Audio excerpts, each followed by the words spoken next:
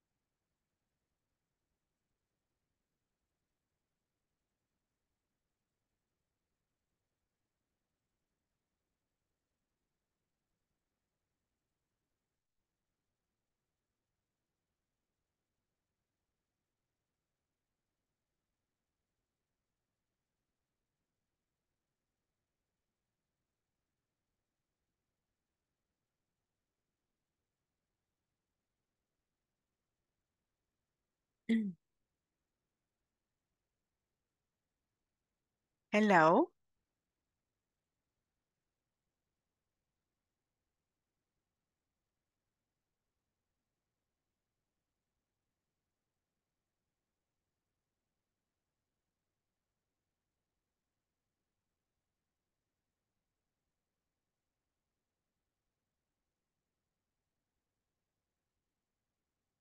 Okay. I would like to see if you can see a link that I have already posted there in the chat box. Can you see it?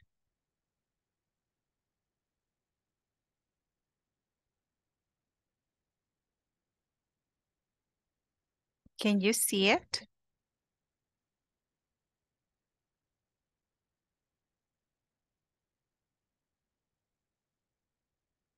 Hello, hello. Are you here?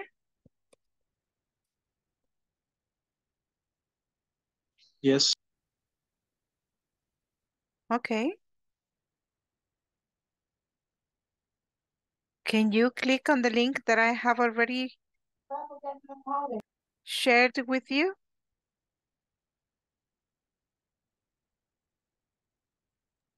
Yes, teacher. Okay, so please click on it. Okay.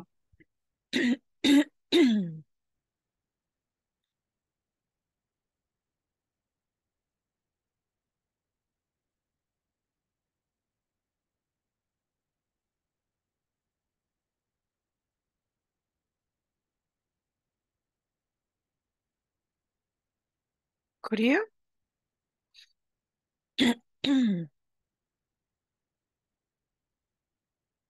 Could you enter? What link? The one that is in the chat? No me parece.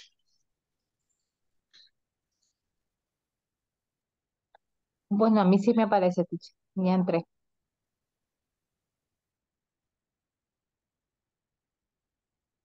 Right? Ahora sí. Now, Can you complete the equations that you have in there, please?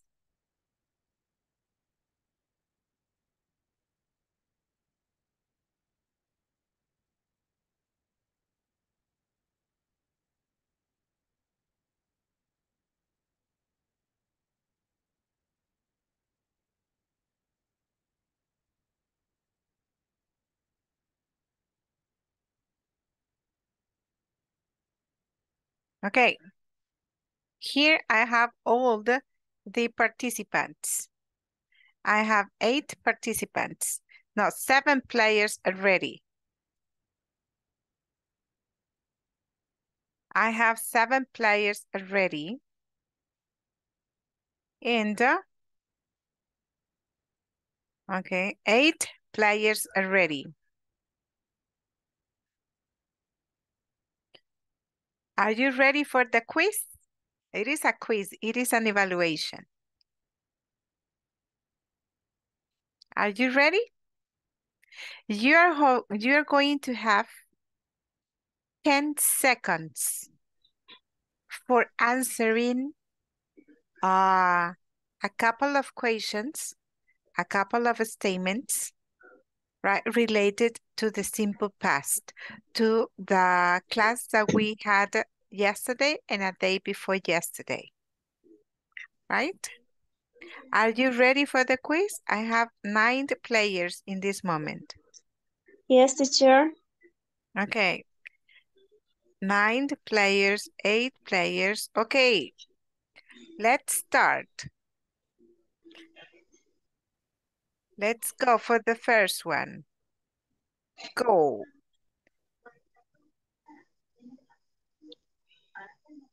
Okay, choose the correct answer.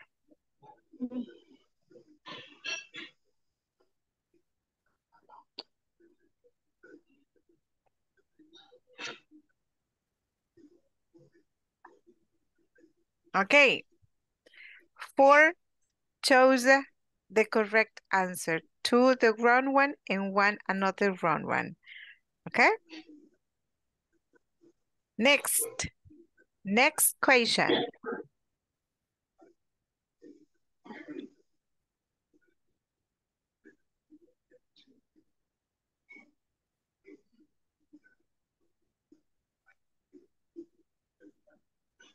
No, question 2. Okay, question 2.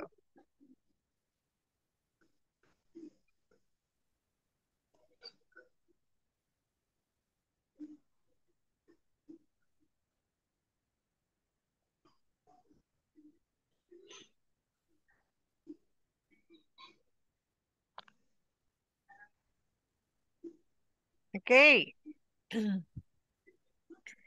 7 answer the correct question, the correct option here.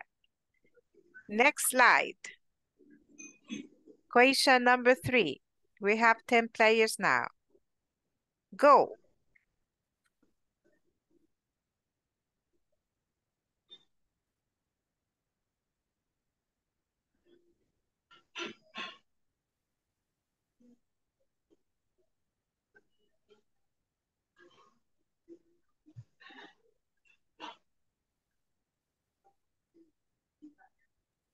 Okay.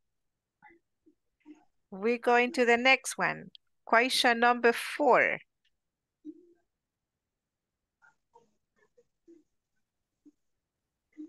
Nine players ready. Go.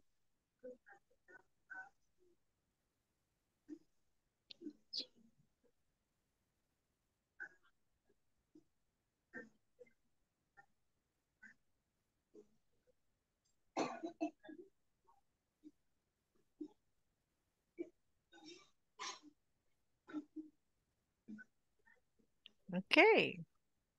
And the last question. Good. 5 correct answers. And we have the last one. We have 10 players.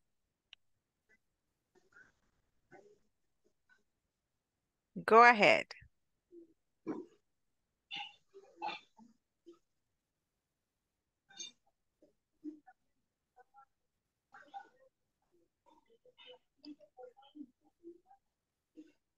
Good evening. Good evening. Okay.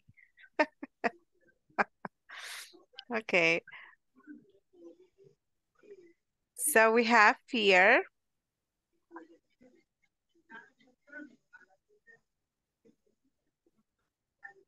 and now we are going to see who the winner is.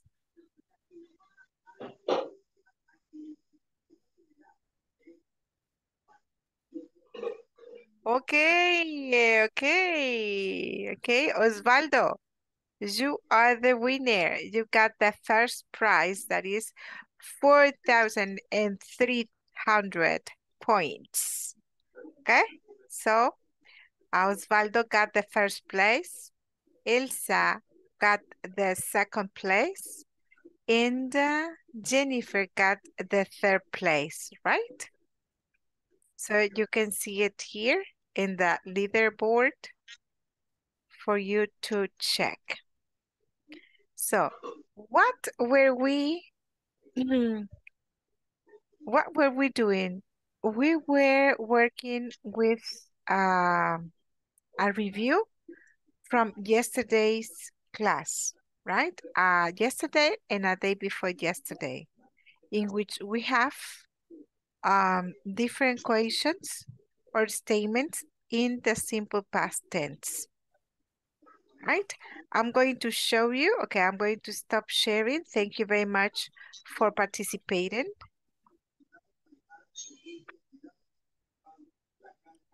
And let me see, because I want to show you the questions. I want you to analyze the mistakes that we had, right?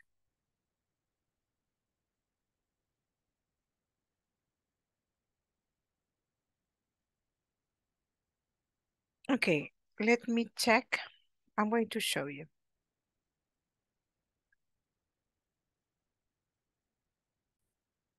Okay, let's see. In the first one we have, a new car. It was very cheap. Which was the correct answer? We have did, buy, and bought. ¿Qué clase de oración tenemos ahí hasta donde aparece el punto? ¿Una oración afirmativa, una oración negativa o alguna pregunta? Affirmative statement. Okay, that is affirmative statement. Y el affirmative statement, el verbo ya va conjugado, remember? After the subject. Por lo tanto, the correct answer was bought. We bought a new car. It was very cheap. Dos contestaron buy y uno contestó did. No puede ser did because it is just the auxiliary. Y si pone did, es el verbo hacer en pasado. Y este verbo doesn't match with the context, right? Buy cannot be either because it is in present and the idea is in past. Question number 2. What she do yesterday? La respuesta correcta es did, because that is the auxiliary. Eso es lo que le hace falta a esta pregunta. The auxiliary did. Pero hubo una opción que era el did con mayúscula. Y esa no podía ser porque no va al inicio de la oración, right? Y no puede ser does because it is not in simple present. Yes? Then, in number 3, aquí sí iba al inicio de la pregunta. Por lo tanto, we needed to use a capital letter, did. ¿Por qué no podría ser do? Porque en la time expression de la pregunta dice last night. Y ahí está mal deletreado night. Tiene una N de más. Last night. Por eso no puede ser ni do ni das. Das imposible, aunque si estuviese en presente no podría ser das, porque el das se utiliza con he, she, or it. The next one. He checked his email. It was a mistake. Okay. In this case, era algo negativo. ¿Por qué? Porque él no revisó su email y eso le costó algún problema. So that's why it says he didn't check his email. It was a mistake. ¿Por qué no podría ser el did not? Porque did va con mayúscula y la mayúscula va al inicio. So we cannot have capital letter después de haber comenzado la oración. En number 2 no podría ser porque es una oración afirmativa. Y las afirmativas no llevan auxiliar. Y nos vamos a la última. In which we have. Where did you? Ahora ya apareció ahí el auxiliar. Lo que necesitamos es the verb. Where did you? Y si ya está el auxiliar, necesitamos el verbo en its base form. Y el único que está en base form es it. Started ya está conjugado en pasado y went también está conjugado en pasado. Por lo tanto, no pueden ser opciones. The only one it is, where did you eat last week? ¿Han podido apreciar ahora cuáles han sido, digamos, los errorcitos que cometimos at the moment that we were going to answer? Yes? Yes. Yo solo tengo una consulta Yes, con la teacher. 4. Okay, okay, ¿Por qué es didn't? Perdón, no le comprendí muy bien. okay. ¿Por qué es didn't? Por la segunda parte de la oración. ¿Ok? La segunda parte le está dando la idea que usted tuvo que haber revisado su correo. And then it says, he, si fuera positiva, entonces no hubiésemos necesitado el espacio antes de check. Hubiese puesto, he checked his email. Ah, ok. ¿Ya? Si fuese positiva. Pero pusimos un espacio antes del verbo, por lo tanto necesitábamos una negación. Porque después dice, it was a mistake. Right? Yes. Good. Any other question? En una oración, por ejemplo, what did you... Por ejemplo, que tuviste en el desayuno, ¿sería correcto have, take, or eat? ¿Cuál es más correcto? Or ate, perdón. No, eat. Ok, escríbala en el chat para analizarla, please.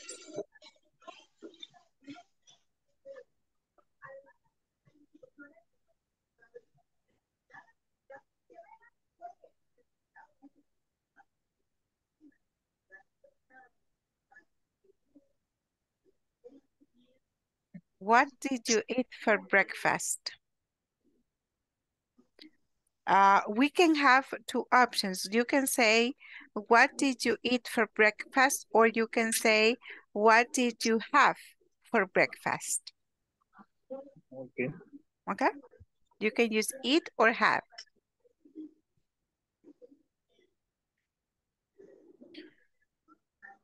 Okay, I want to show you something. Let me see. You're going to see the same slide, but indeed what I want to to show you is this. Can you see this information? Yes. Yes, okay.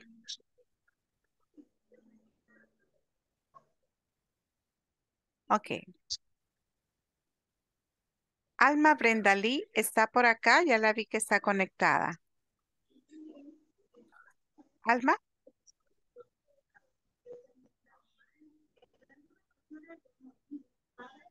Ok, Alma está por acá, yo sé que está de oyente.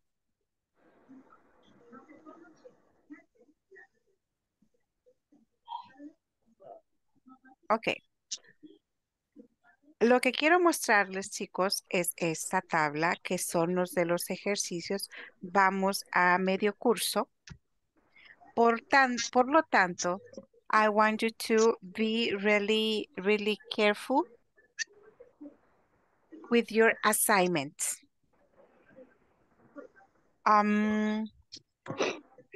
Tengo que Alfredo Rigoberto Alcántara no ha hecho ningún ejercicio.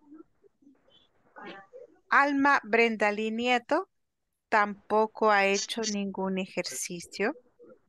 Y esto es evaluado. Todo lo que usted hace en la plataforma es evaluado. Si ustedes no terminan estos ejercicios, aunque hayan estado conectados, hayan participado o no hayan participado en the classes, usted va a dejar el módulo automáticamente. ¿Ok? ¿Ok? Tengo a Elsa que ha hecho las 5 actividades de la primera unit. ¿Ok? Tenemos all the activities, son 5 homework por cada semana. Tengo aquí homework number 1, ha hecho las 5. Homework 2 ha hecho las 5, lo mismo que Eric Chávez. Y tenemos acá el 50% de promedio. ¿Por qué 50? Porque faltan 2 semanas. Yes. So Yeah. you are missing 10 activities. Es más, Elsa y Eric, ustedes ya comenzaron a hacer el examen, right? Yes, teacher. Ok, aquí está reflejado que Elsa tiene el 90% y Eric tiene el 100%. Entonces, ya comenzaron sus compañeros a hacer el examen. Tengo a Flor de María Mestizo. ¿Está por aquí Flor de María Mestizo? No. ¿Ok? Para que ustedes puedan ver sus nombres. Tengo a Germán Alejandro Castillo, Gilberto. Aquí está, Gilberto, aquí está. Tiene el 100% de la first week. Tiene el 80% de la second week. Quiere decir que le hace falta un homework, ¿verdad? Teacher, en la tarea 7 no la puedo hacer. Ah, ok. Ese es el que Sí, le hace falta acá. sí, correcto. No, Ok, ya intenté de todas formas y no la puedo hacer. ok, ok. Ya vamos a revisar ahí. Y luego dice que tenemos el 45%, casi el 50%, y el examen también. Ya tiene el 85%, quiere decir 8.5.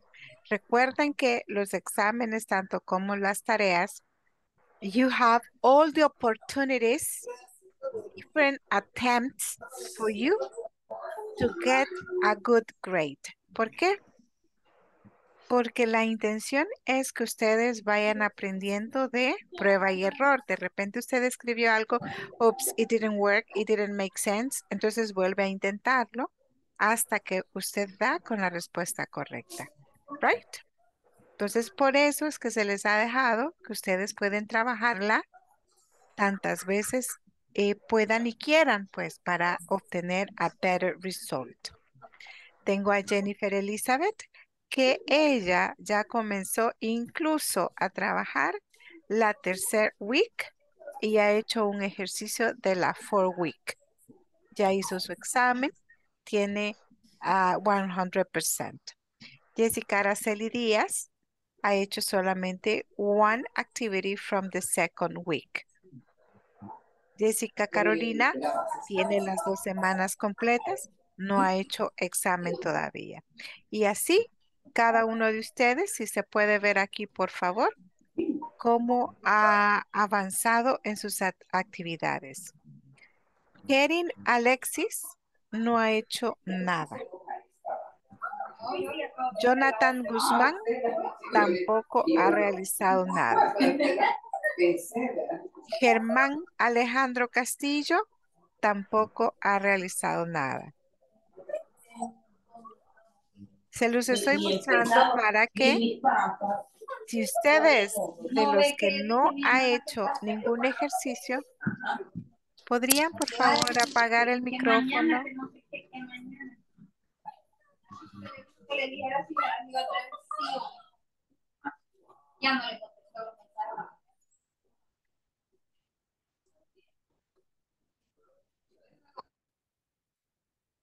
Ok. Science, ok, aquí no. Valeria sí ha trabajado.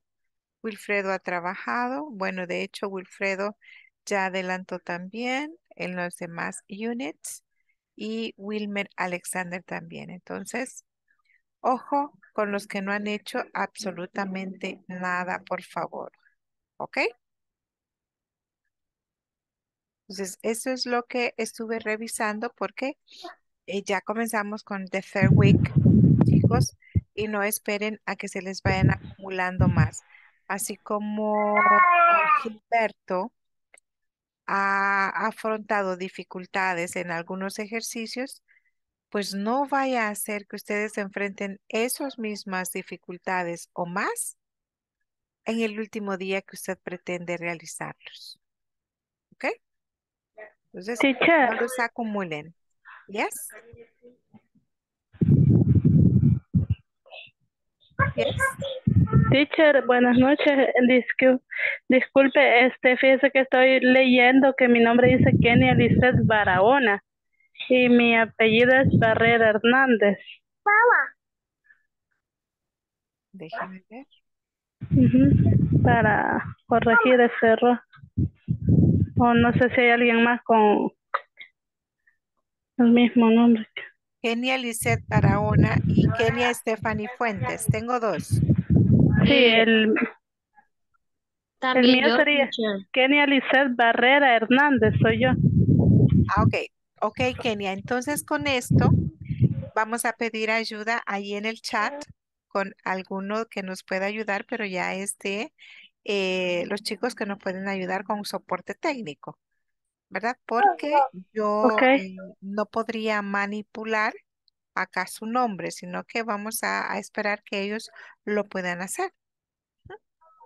muy bien, Ellos está son bien, los que sí, la solo para escribieron. que no vaya a tener Ok. problemas futuros ahí. Al final, Bye. exactamente. Gracias. Ok, Thank you.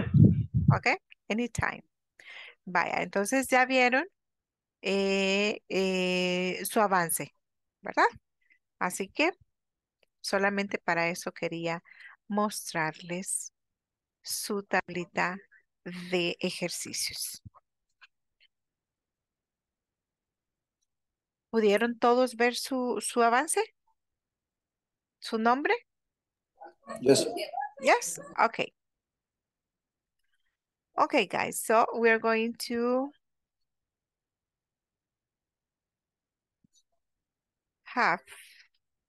we are going to start now with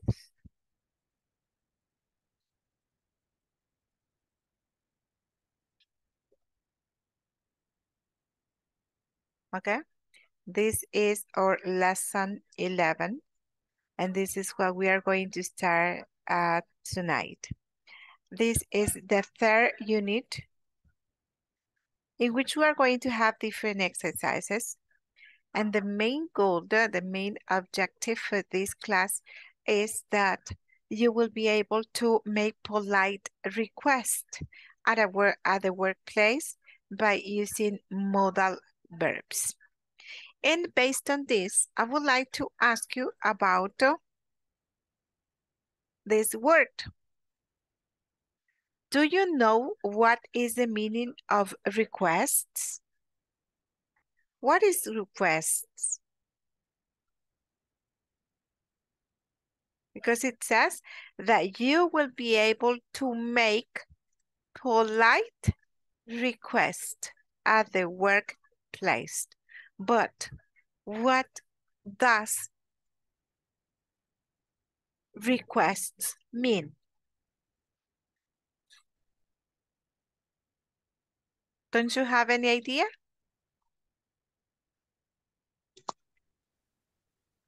Como requisito. No. Requisitos son requirements. Okay? Requirements.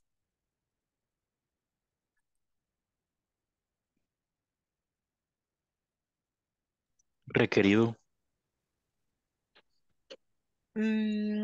Request. It is going Como to go. petición. That's it. Okay. This is, in a general way, what a request is. One request, it is the act of asking in a polite way or formally for something. For example, when you ask for favors, that is a request because you need something from another person. So you ask for a request, right? For example, what you saying, teacher? Yes. But when the people say the requirement or requirements, requirement, or say the pedido, pedir. Requirements son los requisitos. O request es como when the people they buy the Chinese, for example. Buy the Chinese. Yes, but when anything buy the Chinese. Okay, but okay. You want, for example, you want to eat Chinese food, pero no yes. puede ir a comprar usted. So Yes. you ask another person to Yes. go and take the food for you. That is a Yes. request. Yes, Okay. that is a request. Request, yes. And the only thing it is that when we say, okay, that is a favor. Yeah, but sometimes favors are not very polite. And this, the request, it has to be something very polite or formal. Now we go with the second word. What is to be polite? When I say politely, what is politely? Amable. Amable, okay? In this case, it is amablemente because it is politely, right? Yeah. Or formally. Okay. Yes. Cortés, okay? Yes. Yes. ¿Es usted cortés para pedir permiso, para pedir favores? Yes. Yes. ¿O solo dice, mira, tráeme la comida? No. Ajá, okay. Are you sure? Yes. Okay, okay. Yes. So, what we are going to do in this moment, antes de entrar en materia, vamos a ir a recolectar. I'm going to repeat materia. Vamos a ir a recolectar la materia prima para poder trabajar with the following structures. For example,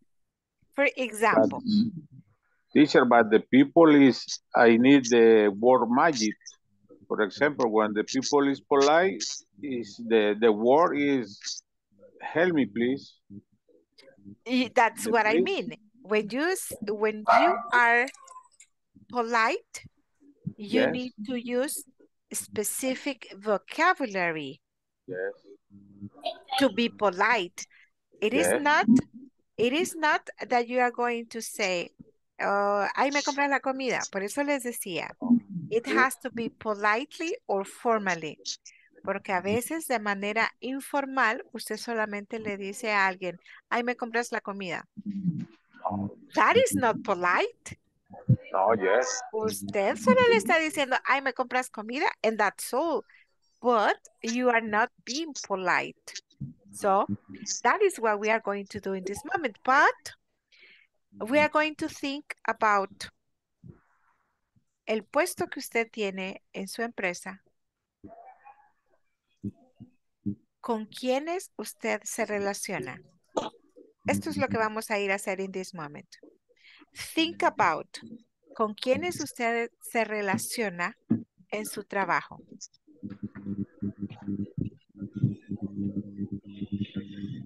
¿Qué favores suele pedir a alguien?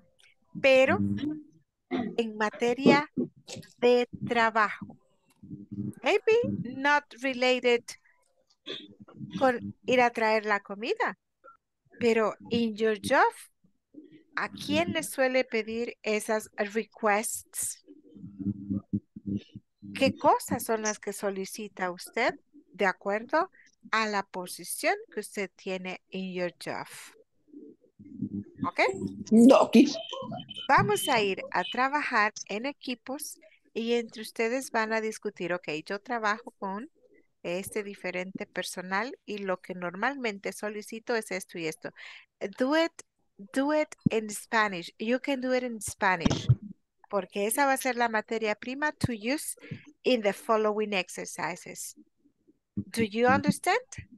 Yes. Teacher, Yes? Yes? are you check the attendance? No, I haven't. I haven't done it yet. Let me see. And this is the moment. Lo vamos a hacer antes que se vayan a trabajar y luego se pueden ir a trabajar con sus equipos, ¿ok? I'm going to look for it. Thank you, Elsie. You're welcome.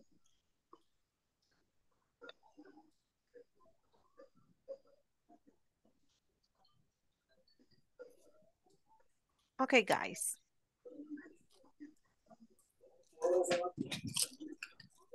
Let's see.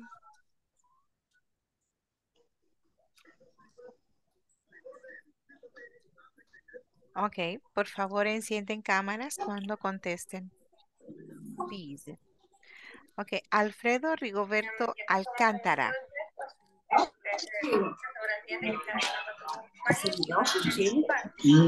Ayer la señora Selva, la linchaba. ¿Me hacen un favor? ¿Me podrían encender el ¿Esa foto en verdad? micrófono solo cuando contesten? Por la foto también.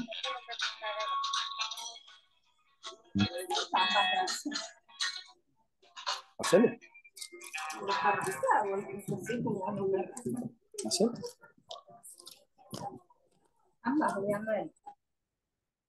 Ok, acabo de silenciarlos a todos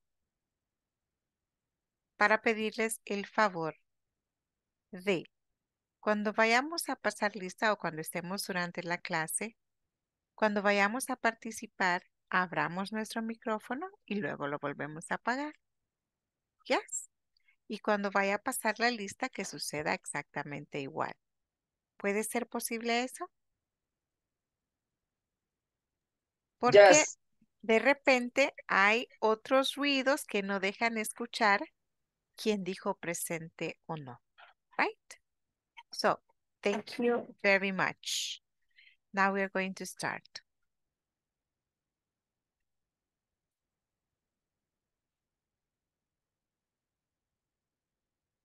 Alma Brendalí Nieto Elías.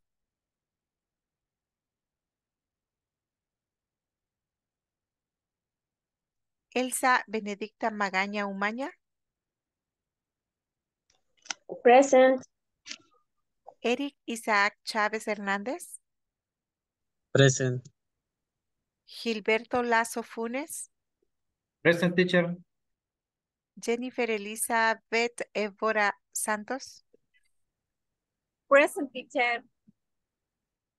Jessica Araceli Díaz Rubayos. Jessica Carolina Rodríguez Aldana. Se graban exponiendo y luego suben Present. forma en la presentación. Una Ok. José Adilson Vázquez García. Present. José Remberto Calderón Pacheco. Yes, here, teacher. José Roberto Revelo Calderón. Present, teacher. Thank you. Carlina Loreni Navarro Ruiz. Present. Thank you. Kenia Lisette Barrera Hernández. Present, teacher. Kenia Stephanie Fuentes Reyes. Present. Kerin Alexis Escobar Cruz. Lucía Verónica Nerio Márquez. Present. María René Jovel Álvarez. Mateo de Jesús Torres Romero. Present. Maximiliano Adonai Flores Escobar.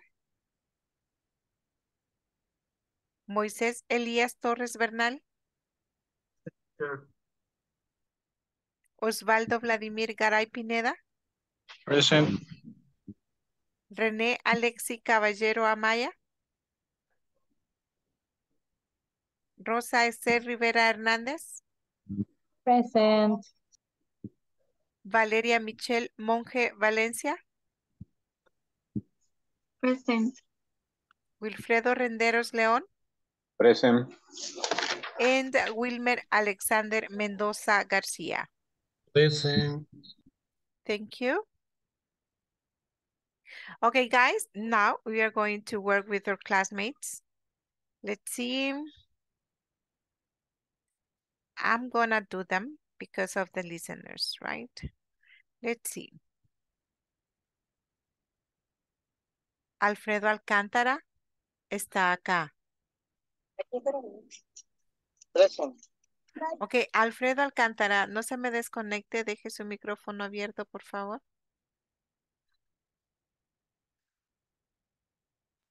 Listo. Ok, Alfredo Alcántara nunca me ha contestado la asistencia. Y le he contestado en las asistencias que he estado solicitando días anteriores, a excepción de ayer que no me conecté. Vaya, porque hay que tener cuidado con la asistencia, Alfredo. Y otro aspecto es que no sé, lo estuve llamando cuando estuve mostrando los ejercicios de la plataforma y no ha realizado ninguno. Sí, le comentaba a la compañera objetivo que por el tema de cambio de empleo he estado con bastante carga, pero que me comprometía a poner. Ok, se lo comento porque ya acumulado va a ser mucho más difícil que lo logremos completar a que lo vayamos haciendo de a poco. ¿Ok? Ok, entonces ¿va a poder trabajar usted en este momento en sus salas? ¿Está activo? Ahorita voy de camino a casa, entonces Ok, pues, le comentaba que entonces no. Ok. Ok, Elsa entonces va a trabajar Elsa, Jessica Carolina Rodríguez, José Adilson,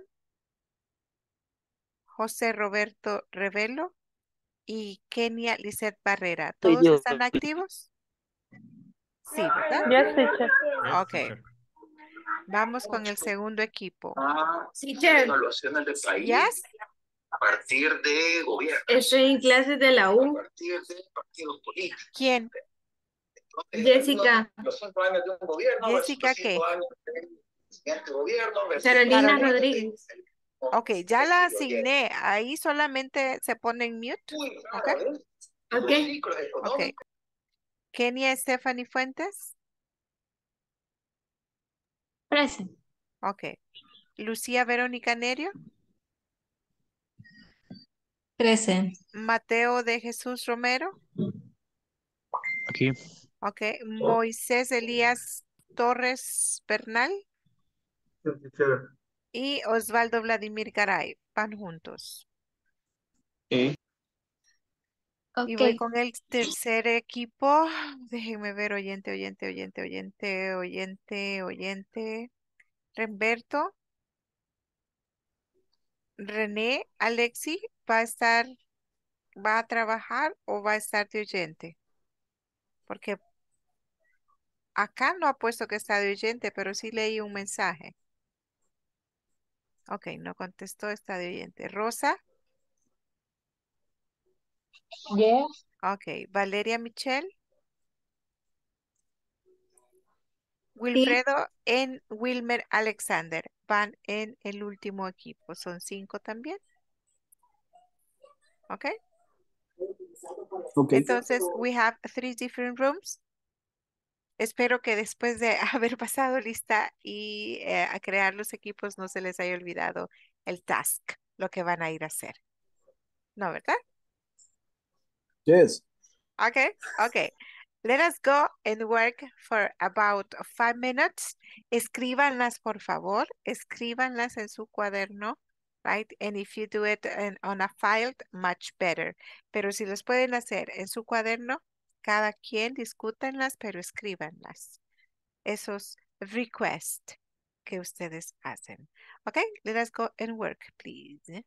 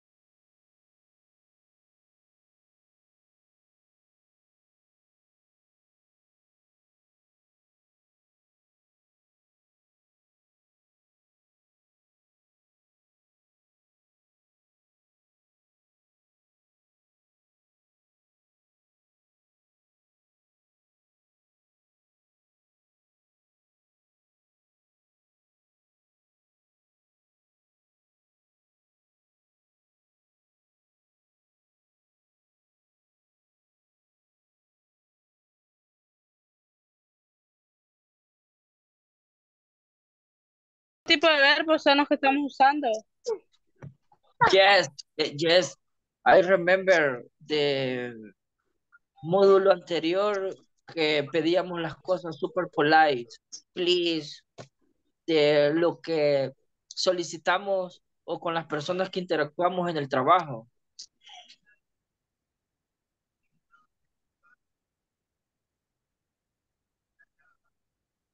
Ah, ok, muy bien. Entonces vamos, Ahorita voy a ver. ajá. Entonces vamos a hacer oraciones, según escuché, de qué clases de favores pedimos a los compañeros de trabajo. Y pueden ser en español. Ah, ok. Ok.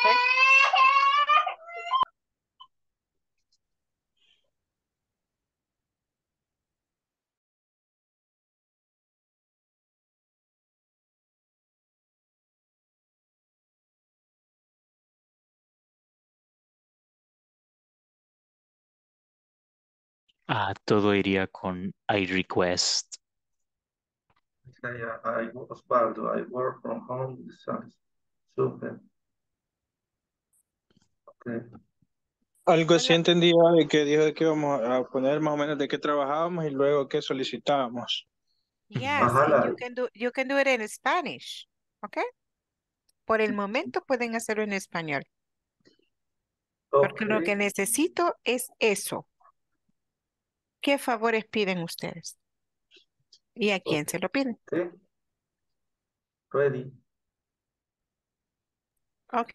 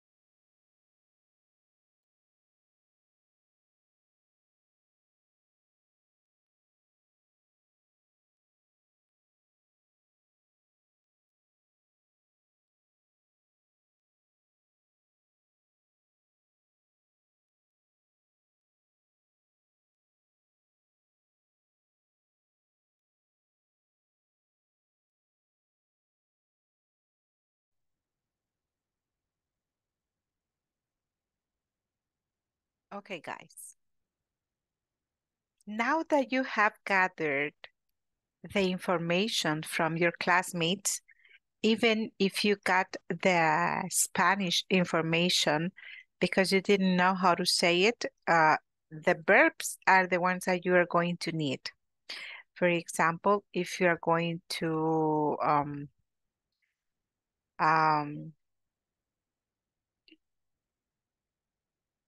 ask about this favor to a coworker, we are going to start using two different structures.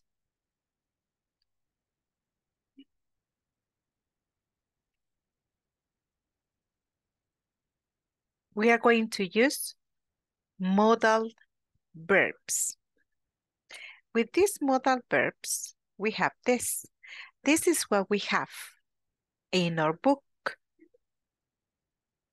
We are going to use two different modal verbs. The modal verb of could and also would you mind. Whenever we are going to use this, it is because you are requesting something.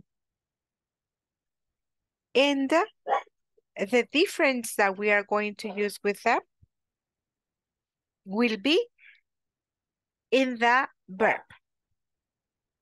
For example, if we see in this side, in our book, we have these examples such as, could you call me later? Could you call me later? En this one, L igual sigue manteniéndose silent. We do not pronounce could. We say could. Could. Could you call me later? This is a request. This is something that you need from your coworkers. ¿Por qué? Because you need to share important information. Entonces usted quiere que si le puede llamar, ¿ok? Necesita que esa persona le llame a usted. That is something. It's so you are requesting a call. Which is the modal auxiliary that I am using here? Could.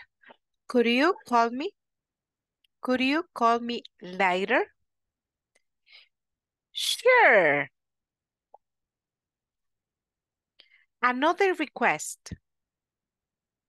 Could you make 10 copies of this paper? Right away. Another request. Could you contact the tech support? No problem. So I have here 3 different conversations asking for something, doing a request. And these are activities that are done in your job. So this person used the auxiliary could. Could you call me later? Could you make 10 copies? Could you contact the tech? Y esa palabrita hace que su request sea polite. No que le diga, en si se fijan, no necesariamente dice please, because sometimes we understand that being polite es solamente utilizar la palabra please. Pero no es así. We can use some other modal auxiliaries que hacen que ya la oración sea polite. So I have here the 3 examples with the modal auxiliary.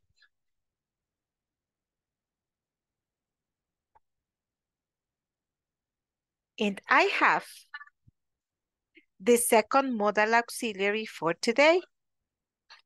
The second modal auxiliary is, would you mind? Would you mind? Would you mind calling the plant manager right away?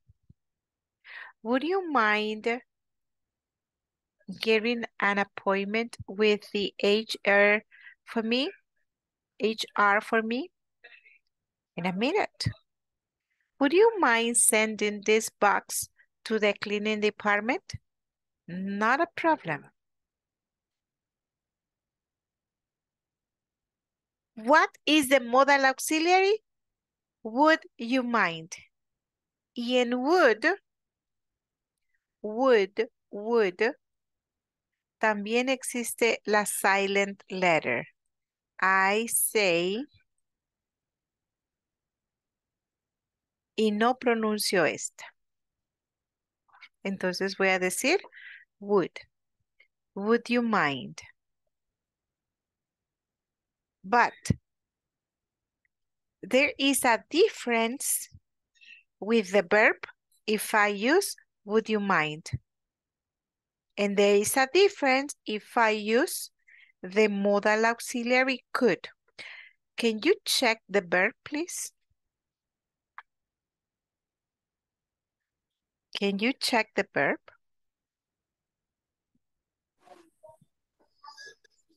What has happened? We need to add ing. Ajá. Yeah, is when you use would. When you use would you mind, not only Yes. would. Okay. Would you mind the verb change?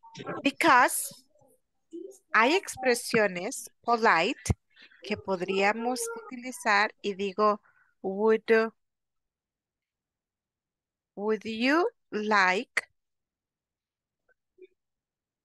you like I am offering something.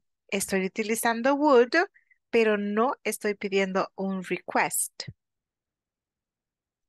Y no lleva el verbo en ing. That's why we need to be very careful, porque the modal auxiliary in this case, it is would you mind. Con eso tenemos que comenzar. Would you mind? And after that, we need to use the verb in the ing form. Would you mind calling the plant manager? Would you mind getting an appointment with my boss? Would you mind sending this box to the cleaning? Sending, getting, calling. Could you call me later? Could you contact? Can you see the difference? And the difference is with the verb. When we use could, we need to understand that we are going to use the base form, right? The base form of the main verb. And then I've got this result. This is the based form. And if we use this, we are going to use the ing form. Whenever you are going to say, would you mind? And now we are going to work on them in an individual way. Any question to hear? Sure. Any Yes? question? Yes? It's call you, will you, it's a singular. O se puede utilizar para o sea, podrían ustedes, o solo es podrías. Ok, Para pedir, en would you o en could you. En cualquiera de las dos.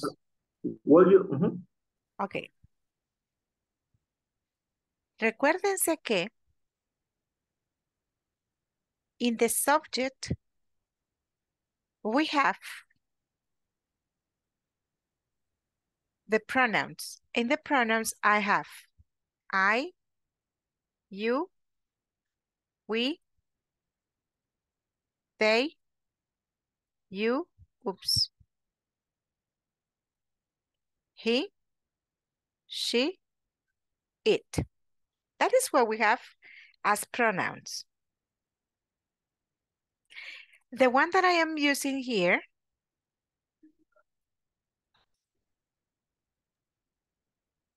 You. se puede entender que es la persona con quien estoy hablando directamente. Could you call me later? The same happens here. Would you mind calling the plant manager? Eso es lo que puedo entender, que es con la persona que estoy hablando yo directamente. Pero sucede que yo le puedo pedir el favor a ustedes. Yo pido el request a todos ustedes. And then I'm going to ask you this. Would you mind doing your exercises? Would you mind completing your homework assignment? Ese you era singular o plural. Plural. It's plural. So it can be singular or it can be plural. Okay. Ese you. It depends of the context. El context cambió cuando ya le dije yo a ustedes, would you mind completing your exercises? Could you complete your exercises? Puedo utilizar one structure or I can use the second structure, cumpliendo y teniendo cuidado de respetar the grammar structures. That is the only thing that I need to do. Yes? Yeah, yes, teacher. Thank you. Thank you. Okay. Now, I'm going back.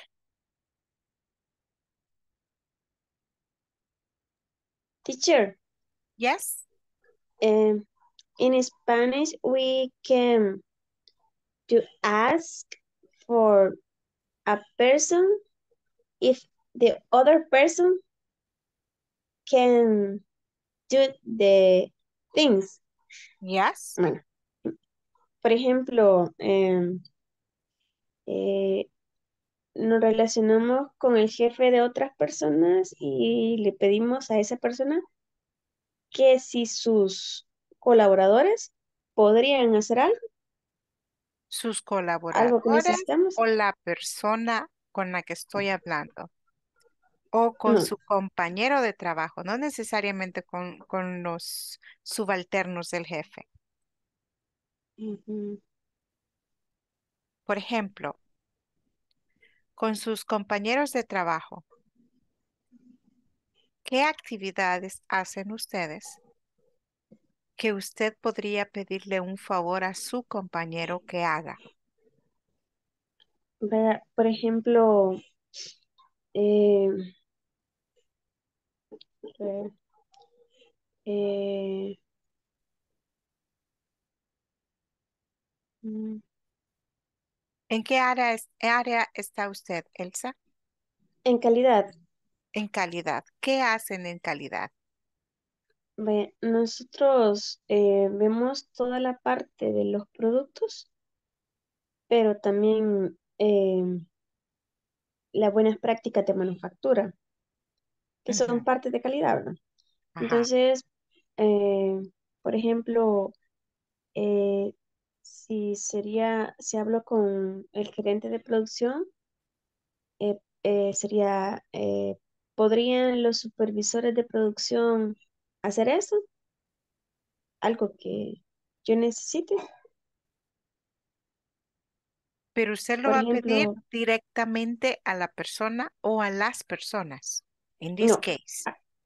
en, en, así como ahorita, yo tengo que tratar con el gerente, no Entonces con sus usted le va a, subalternos.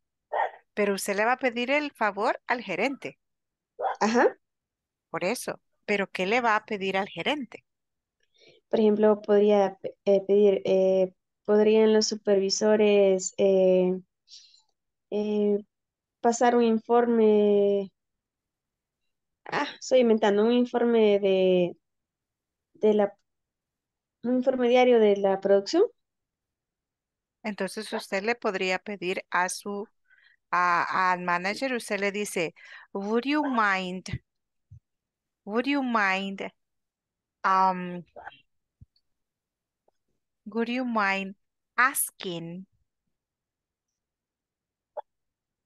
¿a quién? ¿A quién dice que le van a pedir los reportes? A los Los supervisores. supervisores. Would you mind asking the supervisors to send me the report? Pero a quien le está pidiendo el favor es a él, que les Ajá. diga a ellos. Pero no es que les va a decir, podrían sus supervisores, no. Podría usted decirle a sus supervisores, ahí está en dirección. Pero usted el favor se lo está pidiendo ¿a quién? Al gerente o con la persona con quien esté hablando. ¿Ok? Por eso el verbo tiene que ir directamente hacia esa persona. ¿Qué quiere que esa persona haga? Que pida, que llame, que registre, que cobre. ¿Qué quiere usted que haga esa persona? En este caso es que él pida algo. Right? That's Ok, why. teacher. Por eso utilicé el verbo ask. Would you mind asking your supervisors to send me the form? Yes. Okay. Okay. Thank you. Okay. I'm going back to these slides. Ahora que ya les presenté los two modal auxiliaries, I'm going to show you que esos, sobre todo the first one, the modal auxiliary, could modal auxiliary, can be used in different ways. In different ways. Uno de ellos, una de esas maneras es request. What we are studying in this moment. I can use the modal auxiliary could as a request. Y eso es lo que necesito que hagan in this moment. I want you to identify when it is a request. And this is what we have in our books. Could you print out the budget file? Could you print out the budget file? ¿Será que se parece a este? Could you lend me this book? Se parece, right? But this is a request. But we can use could as an ability. We can use could as a suggestion, as a possibility, conditional of can, as a permission. Even though in the book we have only one way, that is the request, no podemos evitar saber that we have more different ways in which we are going to use could. For example, but we need to understand that when I say, hey, could we go now? Excuse me. Could we go now? You're asking for permission. Could we now go now? That is permission. That is not a request. You're asking for permission. If I say, I could visit many places if I had more money, this is conditional. This is a conditional because there is a condition. Which is the condition? Your money. If you don't have money, you cannot visit many places. But if you have money, you could visit many places. It is a condition. A possibility. A lot of crime could be prevented. Could be prevented. This is a possibility. A suggestion.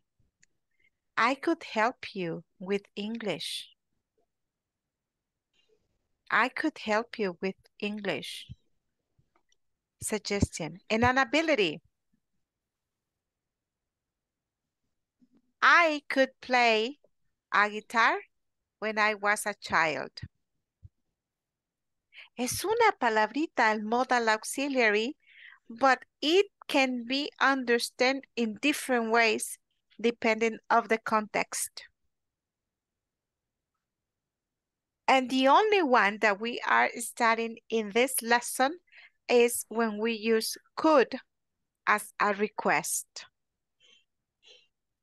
Pero si usted se encuentra ese modal auxiliary en algún otro contexto, the ones that I am showing you in this moment, you need to understand that it can be possible to have a variety of examples. Not all the time, the meaning, it is going to be a request. Right? Do you understand that, guys?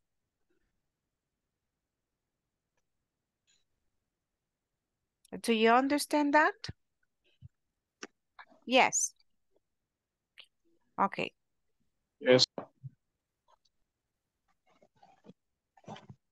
And now we have the second model.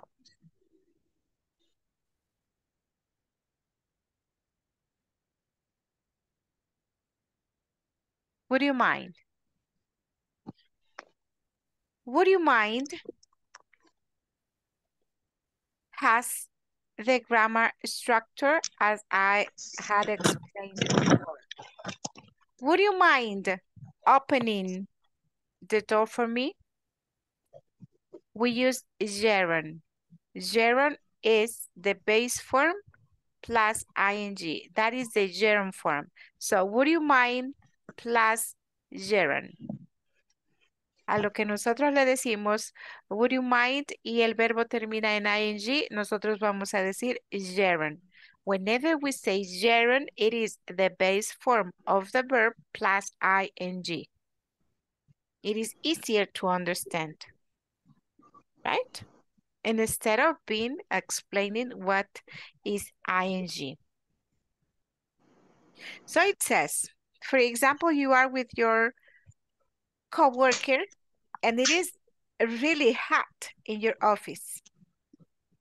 And then you're asking her, hey, would you mind opening the window?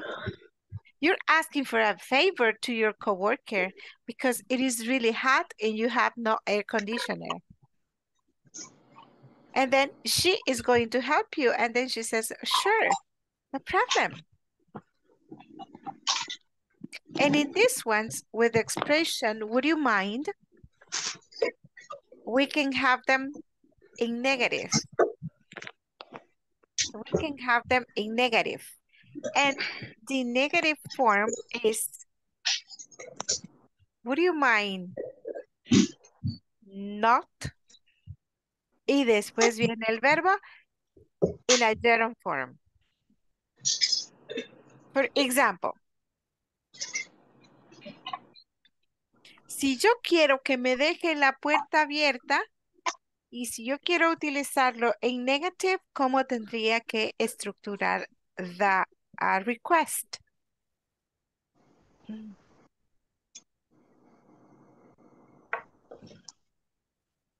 Porque si yo le digo, would you mind, y solo la hago negativa, entonces digo, would you mind not opening the window?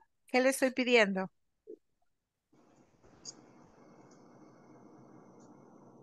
What am I asking her? No. Close the window. Es decir, mantenerlas cerradas. Yeah. Mantenerlas porque ya están cerradas. Pero le dice, hey, would you mind not opening the windows? No quiere que las abra. Que no abre las ventanas.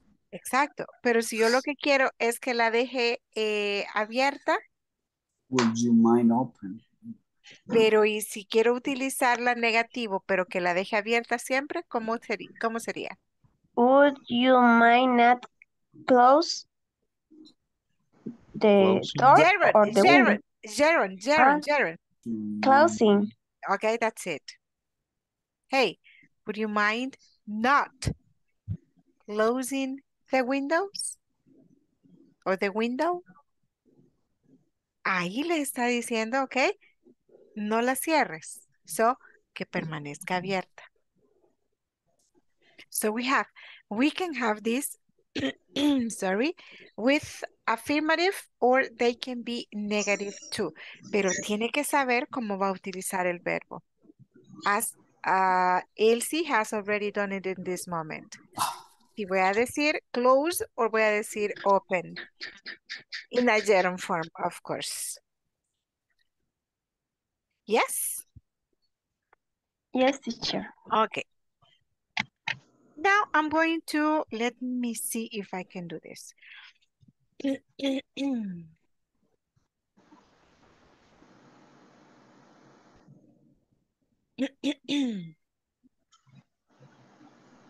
It is a little bit cold, right? That's why I'm getting more troubles with my throat. Let's see.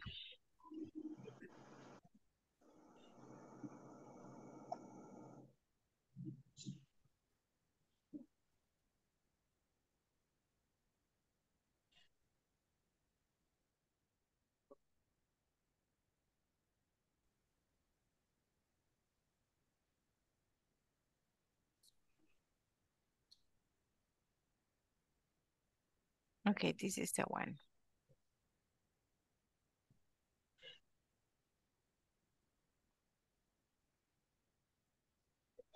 I'm going to add in the chat box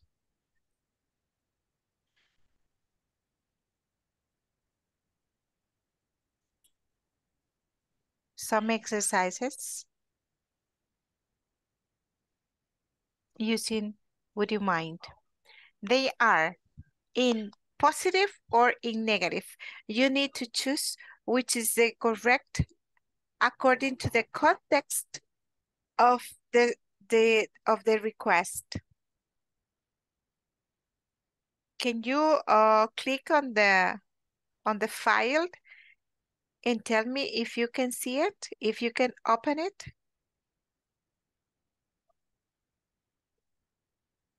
Can you open it? Yes? Yes, teacher. Okay, what we're going to do is that you're going to work with your classmates and you are going to complete these exercises. You are going to complete this one using would you mind or would you mind not? That is the only thing that you're gonna do in this moment. Okay, let us go and work for about 5 minutes again. Go.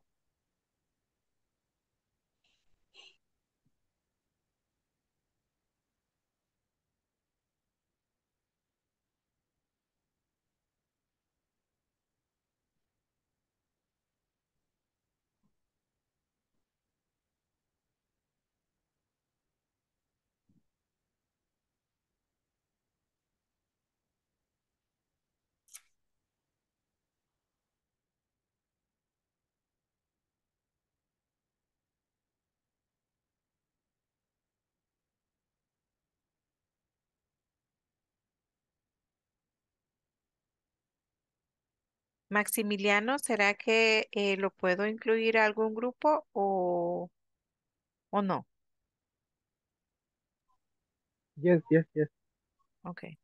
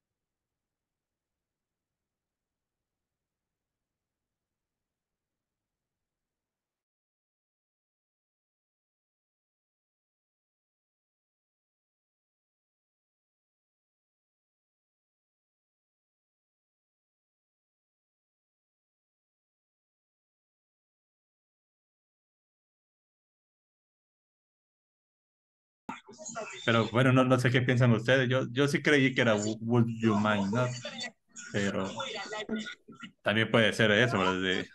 Podrías esperar a mi hija, ella vendrá pronto. Ajá. Ahí en la primera te importaría esperar a mi hija, ella vendrá pronto. Ajá. Por eso tendríamos que ser would you mind? Would you mind? Would you mind Positivo, entonces. waiting? Ajá. Sí, Ok. positivo. Sí. La segunda, putting a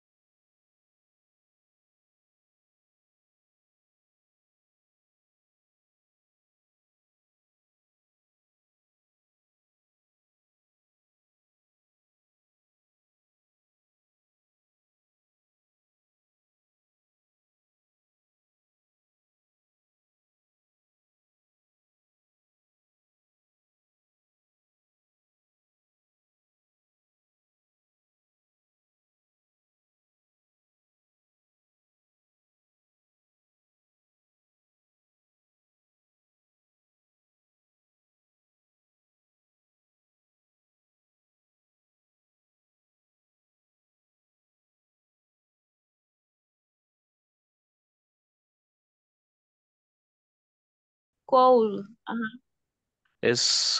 Significan lo mismo. Ajá. Ah, vaya. Hoy sí. La otra te importaría algo así.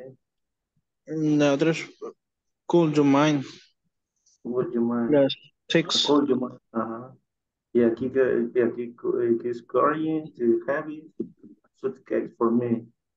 Carrying the ship. Cargar es, va.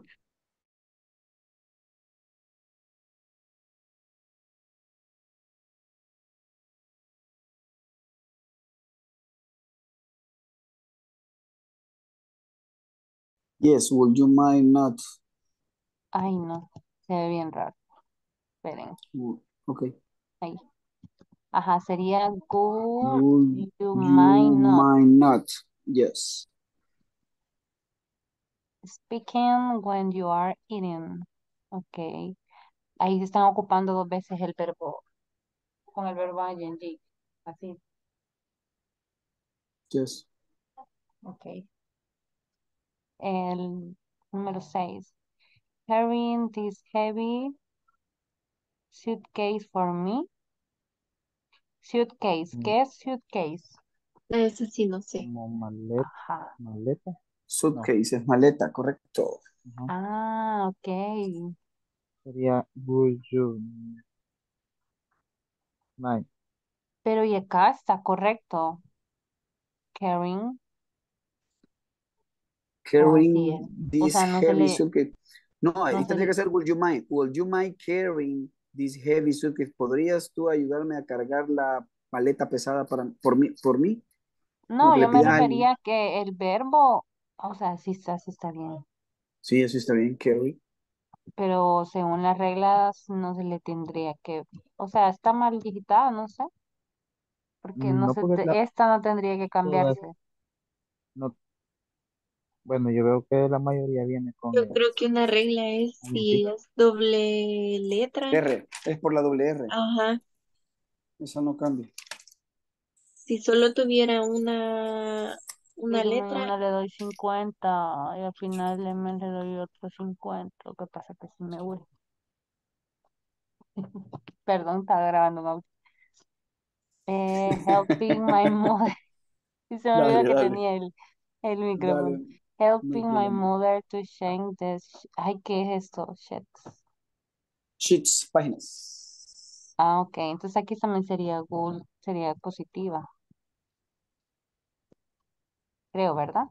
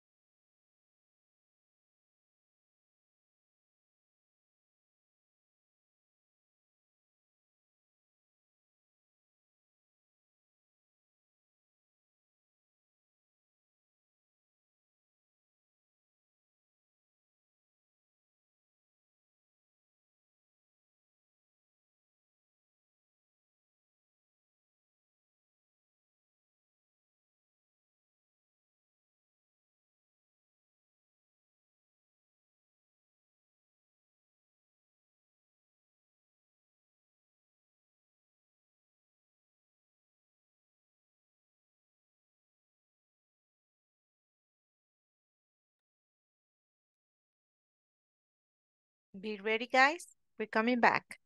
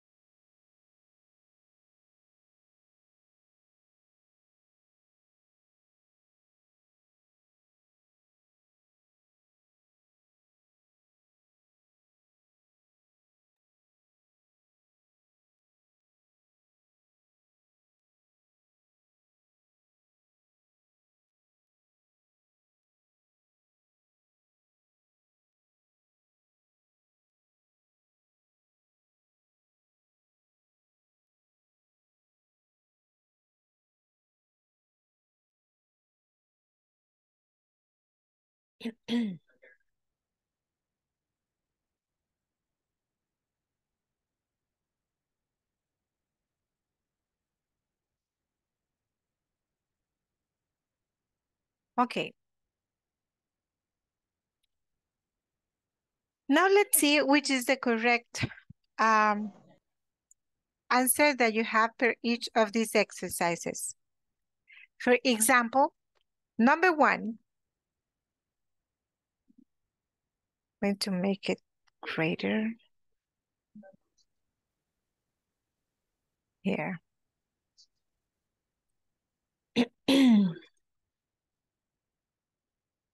Okay, for number 1, which is the best for you? Would you mind or would you mind not? Would you Would you mind? mind? Would you mind? Okay. Would you mind? Number 2.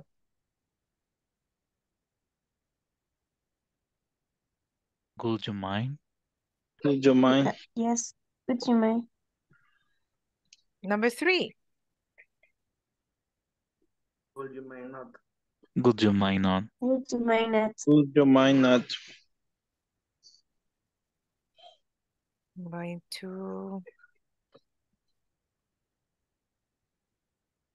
Tengo que alejarlo porque otherwise I'm going to be moving at any time.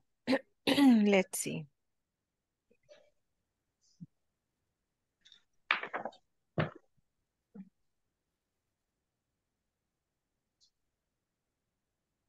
Okay. Number 3, you said? Sorry? Would you mind not? Okay, you say, would you mind not putting the wet towel on the sofa? Okay. Number 4. Would you mind? Would you mind? Would you mind? Talking to me tomorrow afternoon. I'm very tired now, so we cannot talk. Number 5. Would you Would you mind mind not? not? Okay. Number 6. Would you mind? Would you Would mind? you mind? Number 7. Would you mind? Would you mind? Number 8.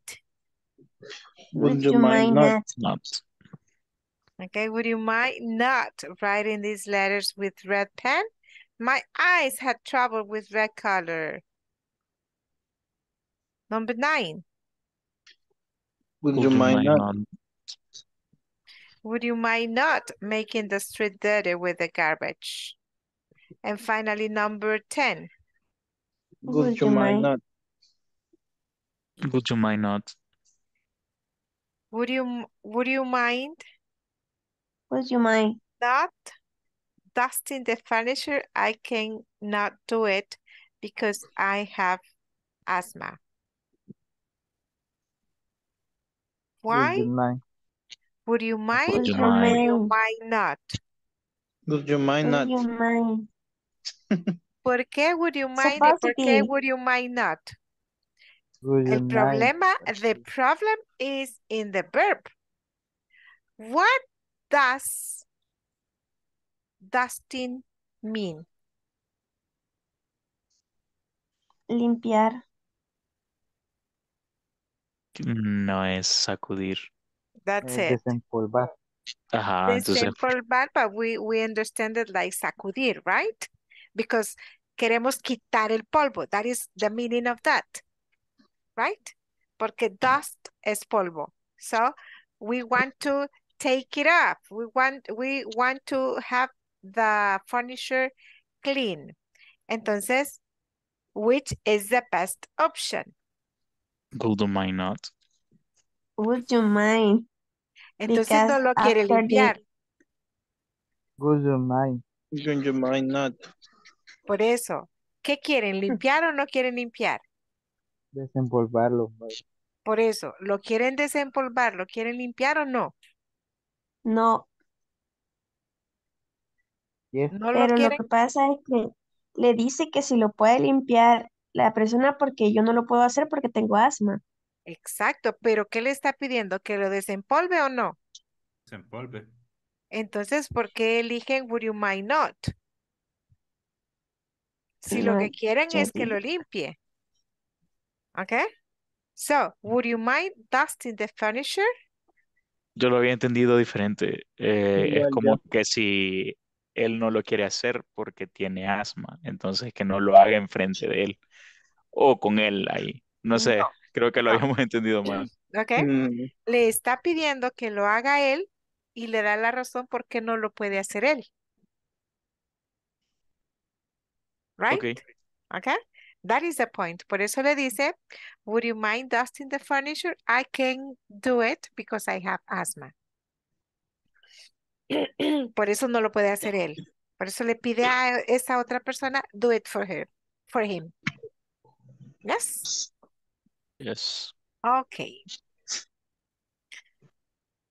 Okay, guys.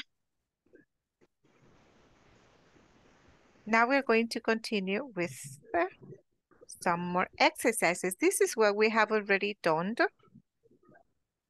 This is the exercise, but I've got here in my presentation only 5, but you have already completed the 10.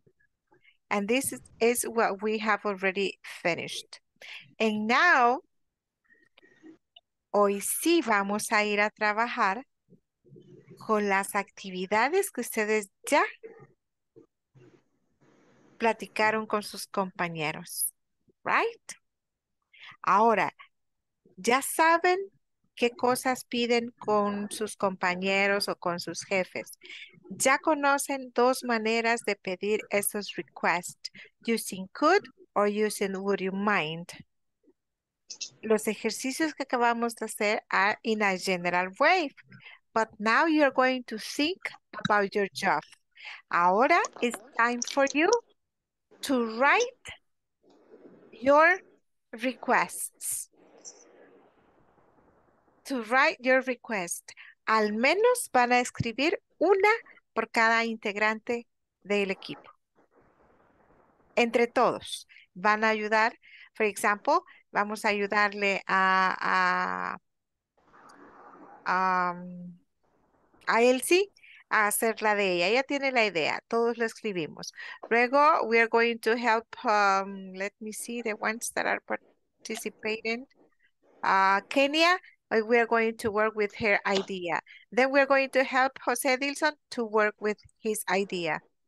Do you understand? Yes. Okay. Yes, Okay, teacher. okay. Let's do it.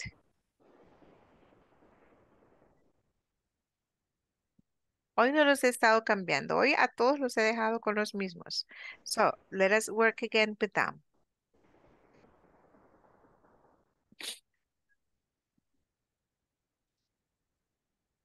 René Alexi, ¿sigue inhabilitado para trabajar? ¿O lo mando ya a una sala? No, ok.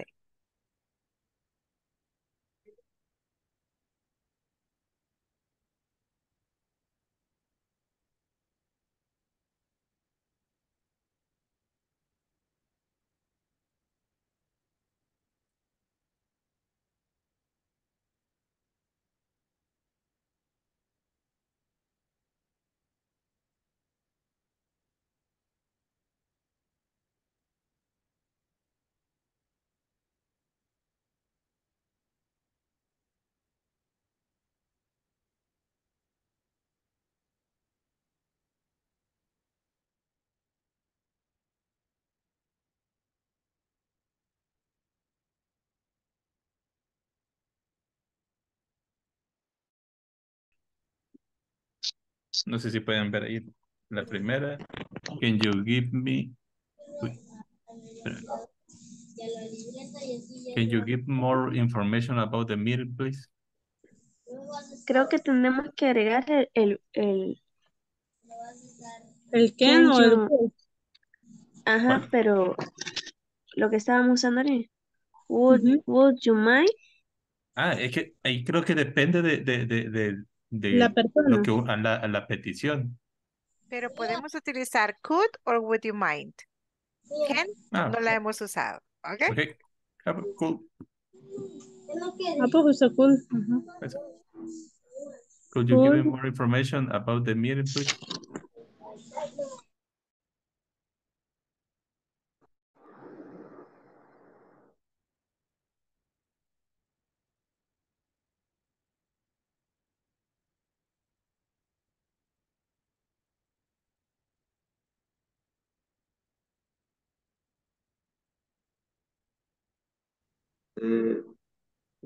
Pero La, Kenia, la, la que tú decías, perdón, Moisés, creo que call you college verify sin el ing, sí, a menos que lo cambies a call you mine. así, Ajá. ahí le estoy preguntando, ¿podrían verificar los colegas la calidad y las buenas prácticas de manufactura en todo el país? Les digo. Eh, y luego tú dices, Osvaldo dice, ¿podrían ustedes enviarme el email, ¿verdad? El correo, un correo, algo así. Y Lucía dice, Lucía no está conectada. ¿O sí? Sí. Hola. Eh, Only one thing. In that case, Moses, and the first one it is, could your colleagues? Thank you. Sí, yeah, Okay. good, you guys. Thank you. Vea, Lucía, Eh, call sería. You help me with your report, please. Please no, ¿verdad? no, please. Okay. Try to combine. Try not to use only could. Try to use any with would you mind too. la de Gold, Oswaldo. Gold you mind sending the report? Ajá. Would you mind helping? O sea, You solo que mind? ahí sería word, ¿cómo es? W.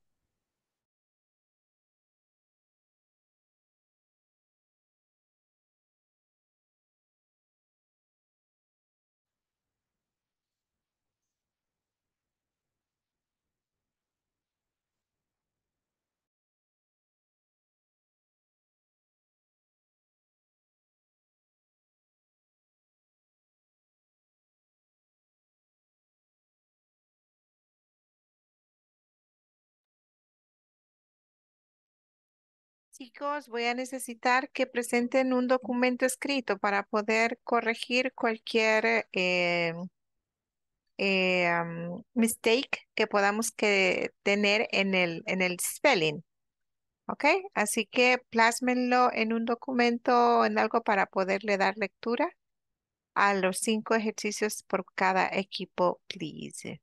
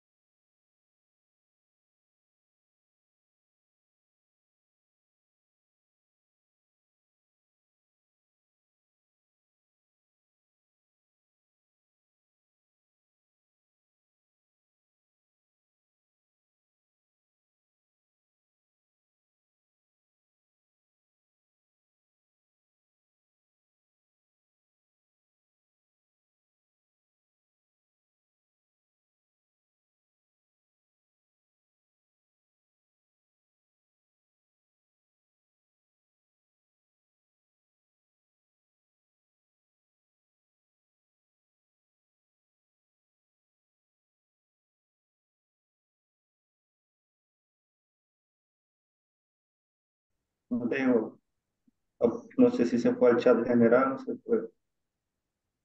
Siempre hemos tenido ese problema nosotros. Pero aquí Igual se ya, puede. ya le tomé cap. Ajá.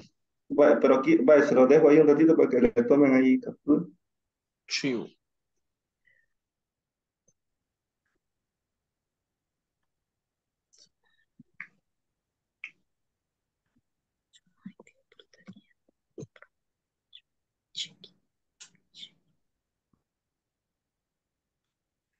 Estamos ahí, quizá. ¿Puedo dejar de compartir? Sí. Ya, yo le tomé captura. Ajá.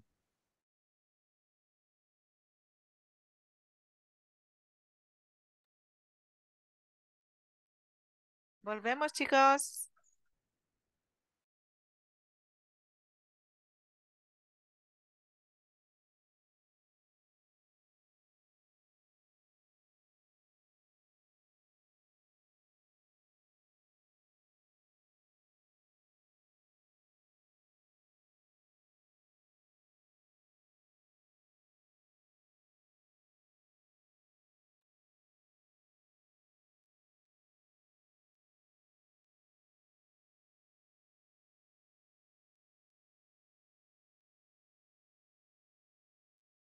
Okay, guys. Let me see one per each team. Can you please share the information that you have worked with your classmates?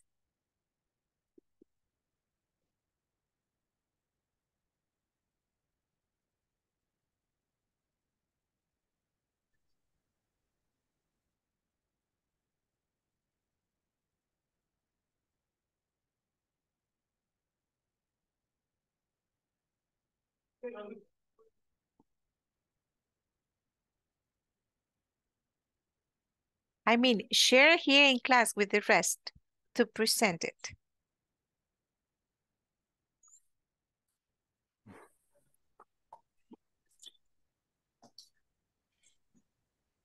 Como compartir la Yes, pantalla. yes. Ok.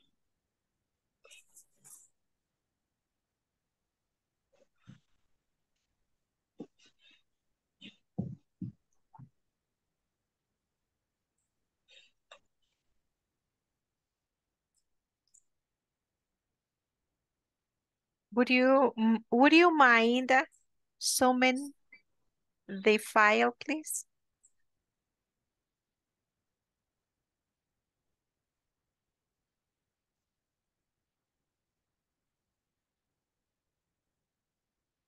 Okay, thank you.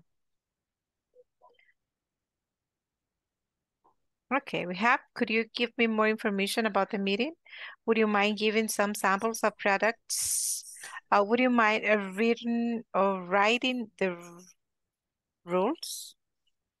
Writing, what do you mean by writing? Como leer las reglas. Leerlas sería reading. Ujú. Reading, pero es que han puesto writing. Ah, Okay, okay. Uh, it is R, Reading. okay. R-E-A. That is A. R-E-A. That's it. Yes. Would you mind reading the rules? Could you send me the information by email? Could you help me with these boxes? Perfect. Good exercises. Thank you very much. Another team. Another team.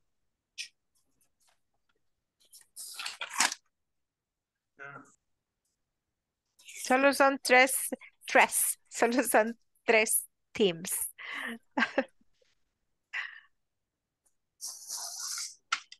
Nosotros somos el 3. Voy a compartir pantalla. Okay, good. Thank you.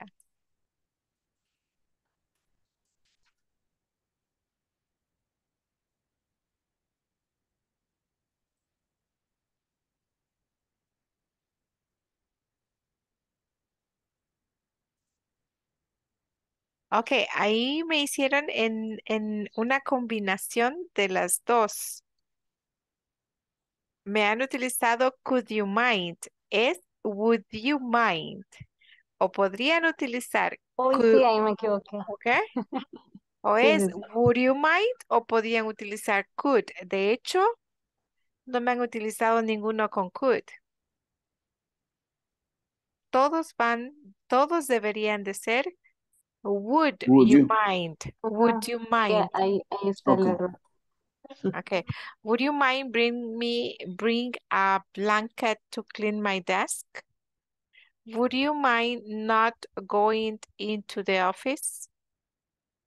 Would you mind checking the video, please? Would you mind? Would you mind lending me the pen? Not if you. Would you mind lending me the pen? Would you mind helping me with, would you mind editing this video?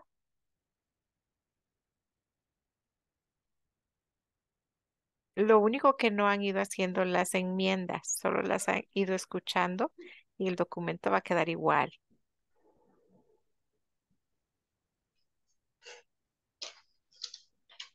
¿Ok? Ya lo arreglé. Ok. Porque sí me han hecho una combinación entre would y el mind que no debemos hacer, ¿ok? O es could o es would you mind. Ok, falta solamente un equipo. Puede presentarse. Ok, good. Thank you, Moses.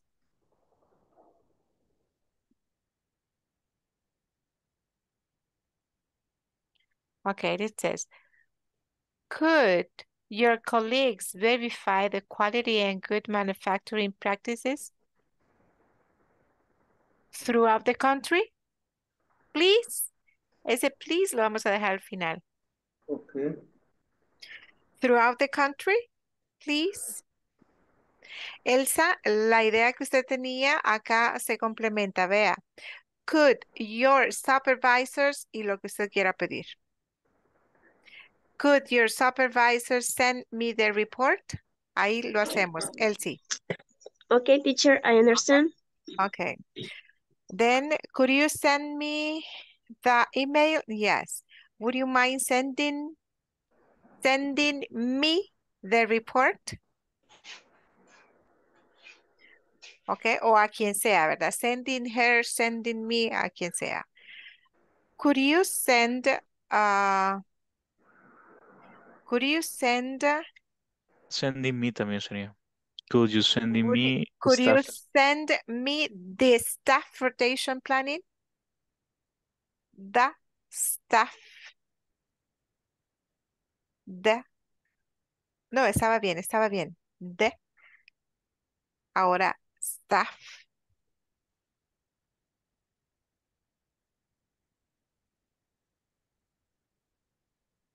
O solamente de rotation planning? That's it? No, stuff. Okay, so the Staff. espacio y luego staff. STF. AF.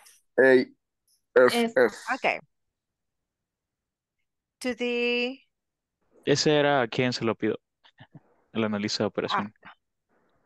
ok. Eso solo es extra information for me. ¿A quién se lo Yes. pide, okay?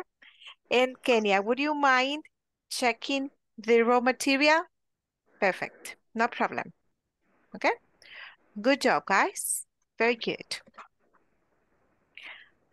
Okie dokie. So, thank you very much for working on the exercises. So we have finished and now just let us wait for the second time of the attendance.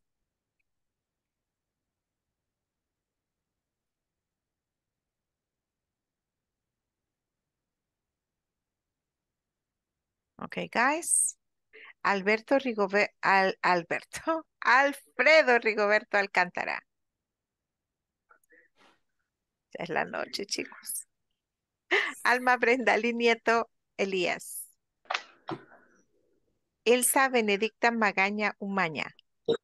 Present. Eric Isaac Chávez Hernández. Present. Gilberto Lazo Funes. Present, teacher.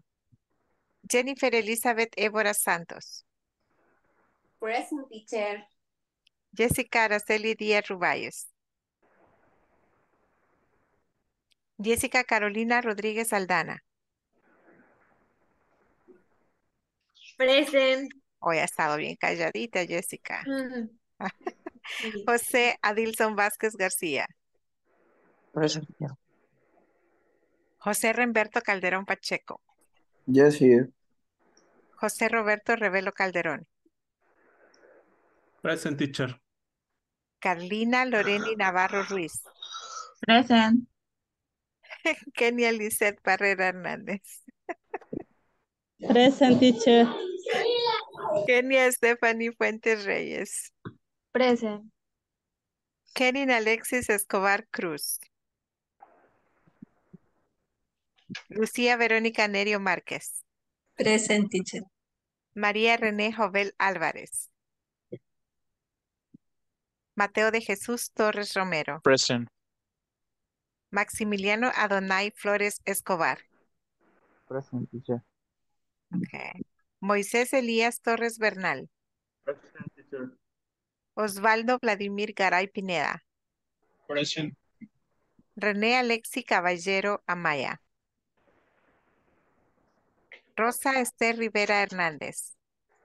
Present. Valeria Michelle Monje Valencia. Present. Wilfredo Renderos León. Present. Wilmer Alexander Mendoza García. Okay, guys. Thank you very much for being here. And see you tomorrow. See you Okay? tomorrow, Good night. Bye-bye. See you. Good Good night, night. good night. Bye. Good Bye. night. Thank you. Okay. Bye-bye. Bye-bye. Bye-bye.